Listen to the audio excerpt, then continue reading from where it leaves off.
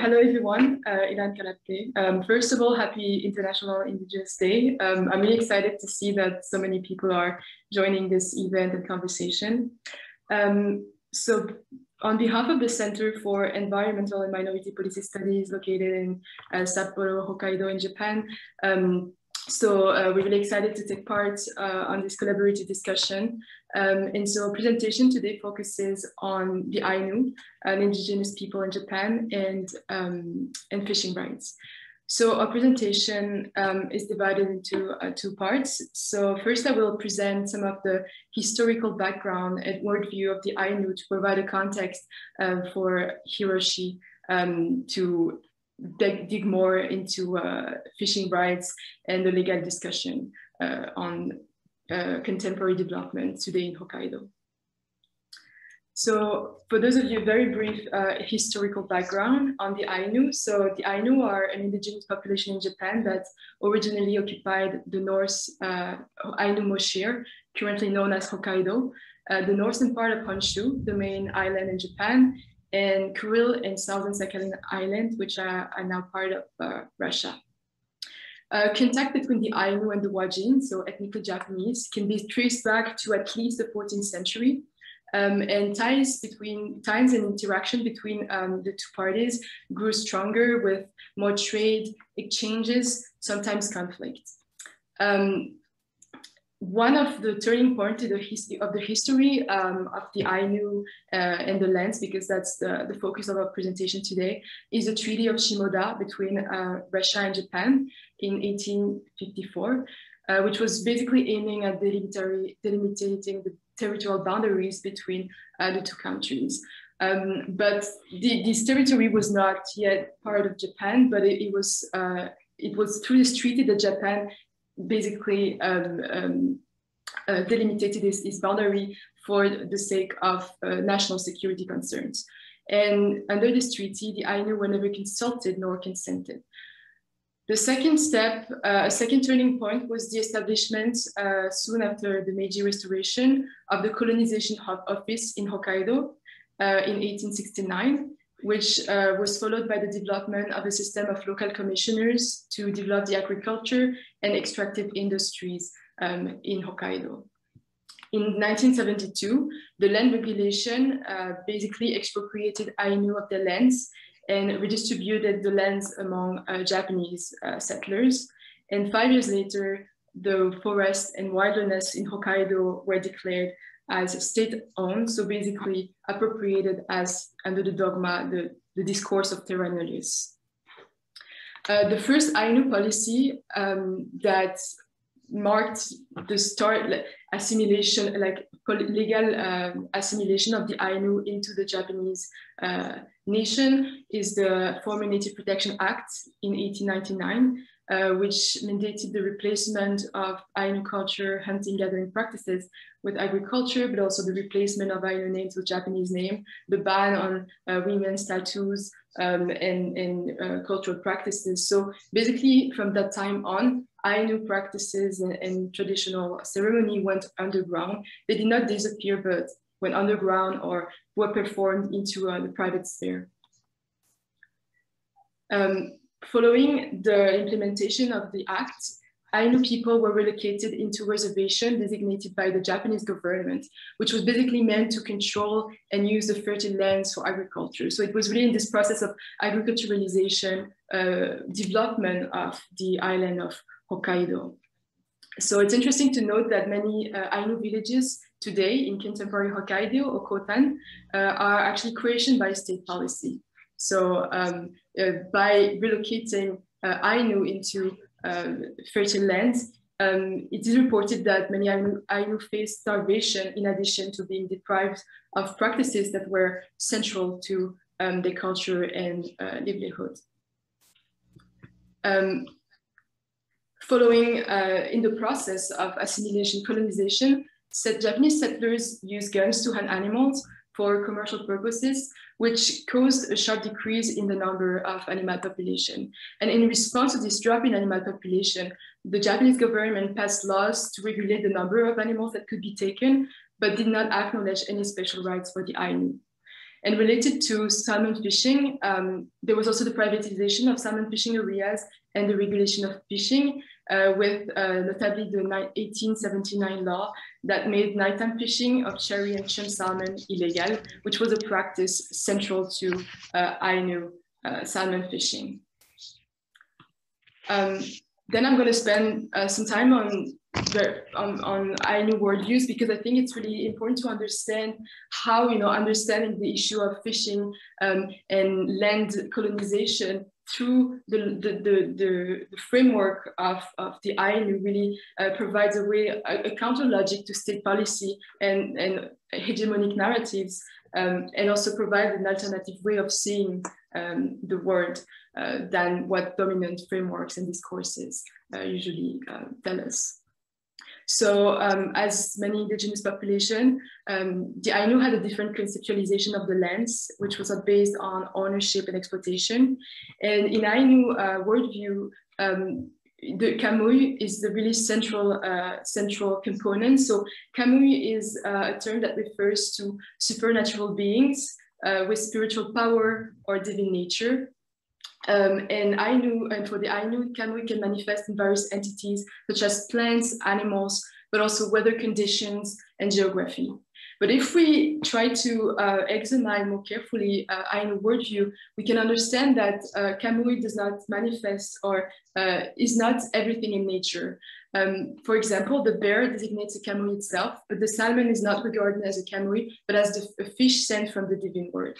So in Ainu worldviews, animals allow themselves to be hunted to provide subsistence for the Ainu, and the Ainu in turn liberated the souls of Kamui spirits by harvesting those animals. Each village was also expected to cultivate reciprocal relations with local Kamui spirits through ceremony like Iomante and exercising restraint in their hands. So here we can understand that the relationship between the Ainu, Kamui, and the natural world was really like spatially oriented and locally grounded. And it was based on this, I think Jeff Comster was talking about this idea of relationality with the land, which is really important that, to understand how the importance of the land and the land and for Ainu culture and livelihood. So also related to the land, so Ivor zone, so Ainu traditional living space, was also perceived not to belong to Ainu, but to Kamui. And Ainu living close to rivers was the location of the villages was also determined by salmon spawning areas. So the lifestyle and the organization of Ainu communities was really based on nature observation and relationality with animals and the natural environments. So here we can understand, this is a very brief introduction to Ainu worldview, but I think we can understand how the dispossession of Ainu lands altered the relationship between the Ainu and their culture and the organization of their community, and how it disrupted the balance and relational practice upon which they were grounded. I just wanted to read this short passage from the book Our Land Was a Forest, an Ainu memoir, written by Kaino Shigeru. Kaino Shigeru is one of the last native speaker of Ainu language. And his experience is really interesting because in his books, he describes the process through which he first rejected his Ainu heritage to come to embrace it and to engage in practices and politics, to transfer, to engage in the process of legacy, of transferring some legacies to next generations. And I think this passage really shows also how the confrontation between Ainu traditional worldviews with a different logic by state colonial policies. So he writes, ignoring the ways of the Ainu who had formulated hunting and woodcutting practices in accordance with the cycles of nature, the Shamo, who are the people coming from the Japanese mainland, the Shamo came up with arbitrary laws that led to the destruction of the beautiful woods of Nibutani for the profit of the nation of Japan and the corporate giants. With this, half of the Nibutani region ceased to be a land of natural bounty.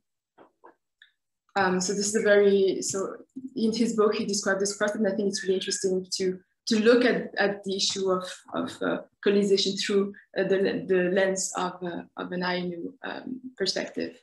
So now on land rights today, there are two important acts that were established in recent years. So in 1997, the Ainu Cultural Promotion Act replaced the Formative Act, and it focuses on the promotion of Ainu culture, albeit with a very narrow understanding of culture based only on songs, dance, and crafts. But it's at the same time, it kind of depoliticized completely Ainu issues. So this is very problematic for today rights claims. In 2009, we have the Ainu Promotion Act, which was based on a non-binding 2008 resolution, which legally recognized the Ainu as indigenous people for the first time in Japan. So this is a really important act, but at the same time, it is anchored in the legacy of Ainu Cultural Promotion Act, and this focus on Ainu culture at the expense of political rights. And so Nomura Giishi, who was the former director of Ainu Association in Hokkaido, said in a speech at the UN General Assembly, fishing became poaching and cutting wood in the hill was branded as theft. This also shows how, adopting the colonial state logic, Ainu action and practices became defined in a different ways. So today, in theory, Ainu can fish for cultural reasons based on the permission granted by prefectural authority. But as I said, because culture is defined so narrowly, and it's still the Japanese government who owns the authority and who can grant permission to Ainu to engage in fishing, for example, it greatly limits the exercise of fishing rights, like Hiroshi will be talking about. So just to conclude this part, we could say that the conceptualization of natural resources based on the exchange values and commodification really perpetuates the colonial logic. So when we look at fishing rights and fishing issues in Hokkaido, we should try to shift the framework through which we approach this issue to look at how indigenous Ainu, indigenous perspective understand the action. So Hiroshi, if you want to continue. Mm-hmm. Okay, thank you.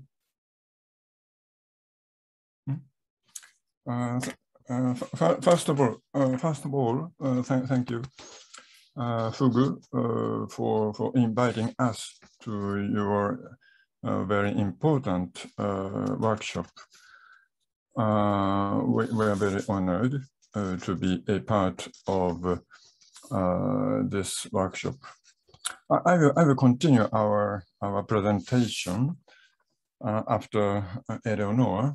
My name is Hiroshi Maruyama, and the director of CEMiPoS, Center for Environmental and Minority Policy Studies. My presentation is just briefly outlines the Ainu fishing rights with a special focus on a revered Ainu activist who has taken the lead in struggling for the restoration of their fishing rights.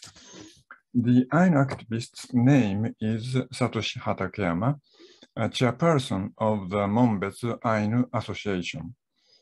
We call him Hatakeyama Ekashi with respect.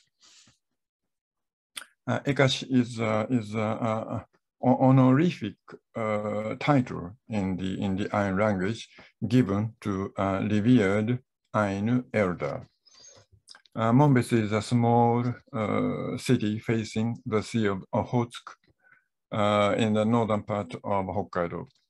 His ancestors had made a living by fishing and whaling from time immemorial, as archaeological sites suggest. He inaugurated the campaign for the Ainu fishing rights shortly after the 2007 adoption of the UN DRIP. He submitted a petition for their right to fish salmon in rivers to the governor of Hokkaido multiple times, but did not receive any response. In September 2018, he openly attempted to fish salmon in the Mobetsu River for the Monbetsu Ainu Association's annual ritual of welcoming salmon back to the river, which is called Kamui Chep on Me.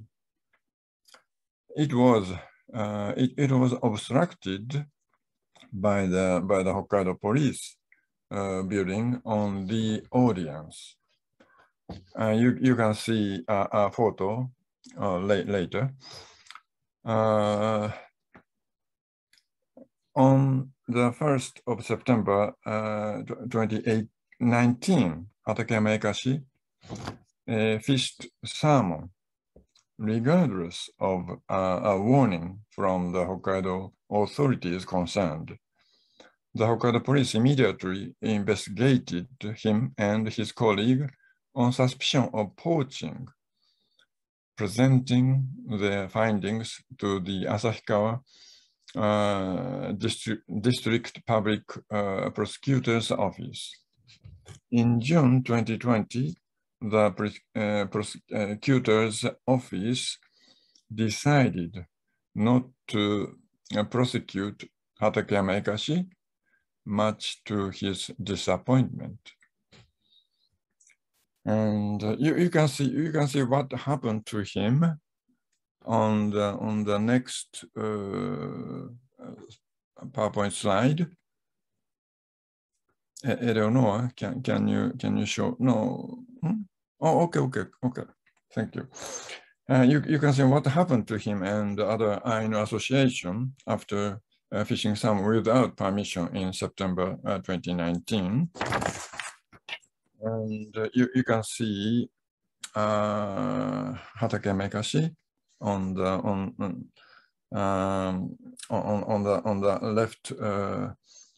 left, and you can see him in hospital on the right, which was taken last year. In order to support Hatakeyama Ekashi, we, the CEMiPoS, has organized seminars, held press conferences, and can you move on to the next slide? Thank you. And written articles and UN submissions condemning the Hokkaido government for trying to criminalize him, referring to the outdated ordinance, as you can see on the next. These are press conferences. On the left,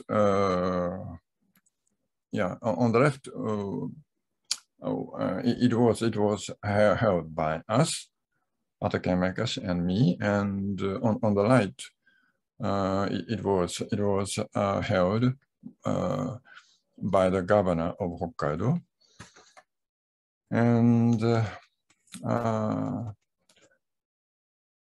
so you can see how outdated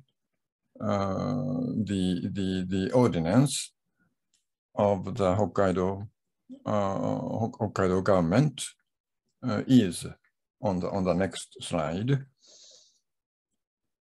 Eleonore, can you move on? Yes, thank you. So regarding the legal discussion of the Ainu fishing rights, you can see how and why the ordinance is outdated here. But to save time, I have to skip I can't go into the details. And So lastly, I will show you our concluding remarks. Yes, and these. Okay, thank you. Yeah, these are our concluding remarks. I have to stop. Oh, okay. So Eleonore, go ahead. Concluding remarks. So we just wanted to highlight in this presentation how there's like similarity, like in the case of Ainu in Japan and indigenous people in Japan has present some similarities with other indigenous people, so 100 years of colonization, assimilation policy, but there's also some specific things that are specific to the context of Japan. For example, the late recognition of the indigenous status of the Ainu in 2008, but it was a non-binding declaration, and the law in 2019. And the Japanese government has also never acknowledged colonial history or its colonial past. So there was never any apologies, or recognition of the suffering of the Ainu. So that's something that is very important to understand in the Japanese context. And we also wanted to focus on rights, because in Japan, international forums and the use of a rights-based discourse provided important leverage for the Ainu to achieve recognition in 2008 and also 2019. So really mobilizing the UN forums, international events that were happening in Japan, and international actors really provided impulses, for the advancement of Ainu cause. And the case of fishing rights, it exhibits some forms of self-determination and protection, or attempt to protect Ainu lands and waters, but it encounters also colonial state policy. So it shows really how acts of resurgence anchored in the context of a settler state really face, some limitation.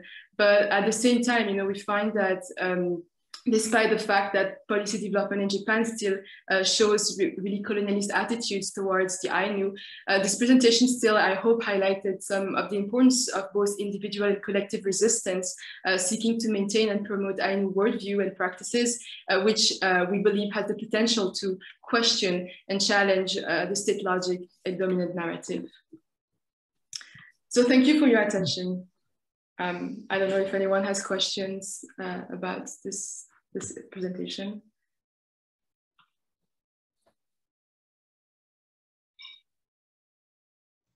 Yes, thank you, Eleonore, and thank you, Hiroshi.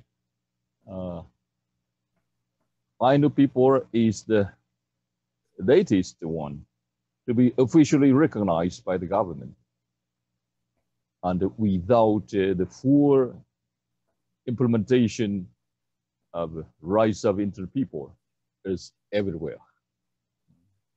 So we are keen to learn the future development of your subjects and beyond. I would look for that there's some question. There's a question, yeah. Yeah, you can see it from the chat. Yeah, so has the 2019 recognition of the Ainu as indigenous brought some concrete changes to the Ainu, such as related to fishing rights, other cultural and territorial rights? So I think that it's a bit too early to assess the extent of the changes brought by the 2019 recognition of the Ainu.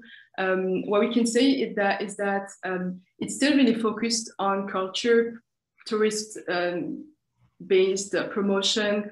So in that sense, it continues a bit this discourses that the Ainu is only a cultural issue, and it's still, for me, there's still this issue of no political discussion, no politicization really of Ainu issues.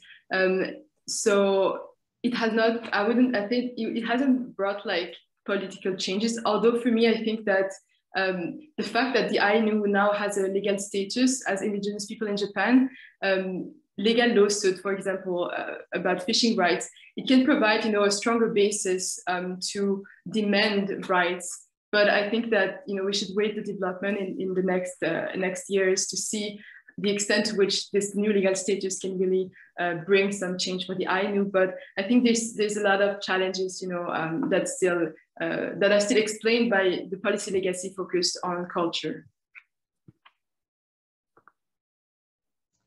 Yeah, thank you for the question.